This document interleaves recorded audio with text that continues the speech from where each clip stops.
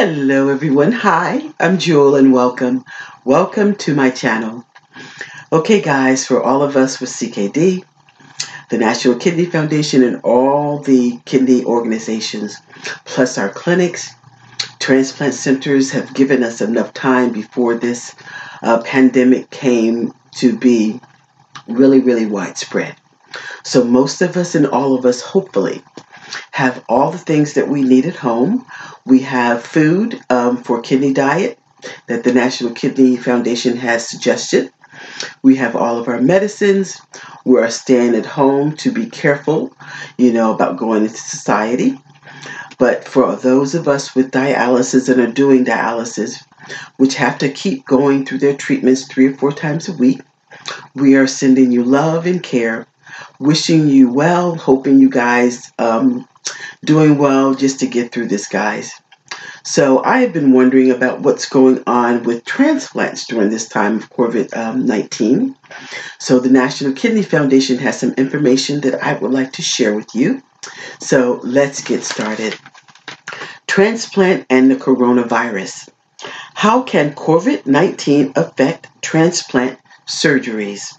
This is a statement from the American Society of Transplantation. The risk of acquiring COVID-19 from organ donation is low. Donors are being screened for COVID-19 symptoms and exposure history. Living donors who have been to high-risk areas or exposed to someone diagnosed are being evaluated for COVID-19 infections and are generally asked to postpone donation for 14 to 28 days after returning. Some organ procurement organizations are testing some or all donors for COVID-19. Also, living donors are being asked to not travel to high-risk areas for at least 14 days before donation and to monitor symptoms. Information about recent travel and possible exposure is also asked about deceased donors to help determine if it is safe to use them for organ or tissue donation. Okay, everybody, this is transplant and the coronavirus. As you see, organ transplants are still taking place, guys. So you may still get that call. That has not stopped.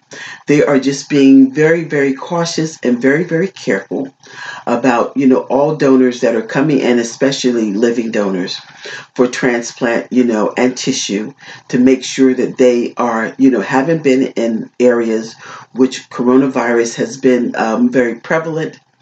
And if they have been, they are asked to wait it out for at least 14 to 28 days to make sure they don't have any symptoms before donating. And all of those that are, especially deceased donors, they are being carefully screened also to make sure that they were not in any areas with a high risk of coronavirus. So transplantations are still taking place. People are still getting transplants from, for organs and tissue. Things are just being very screened right now, more so than they ever have been for this coronavirus.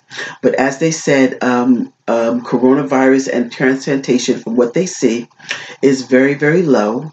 But, at this point, all we can do is just wait to see what's going to happen.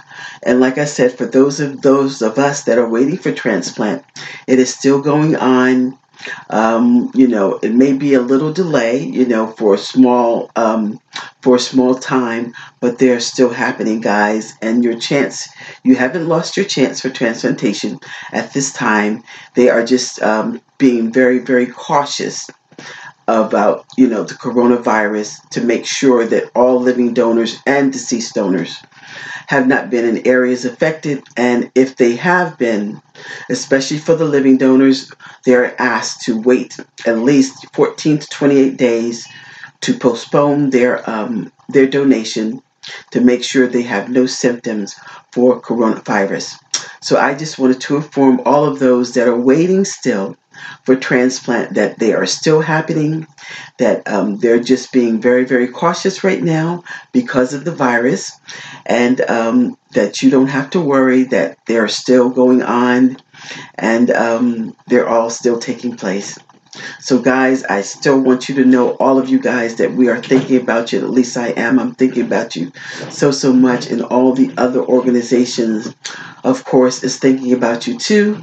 You know, all the information that you need for kidney disease and the coronavirus is on the National Kidney Foundation and all kidney organizations right now.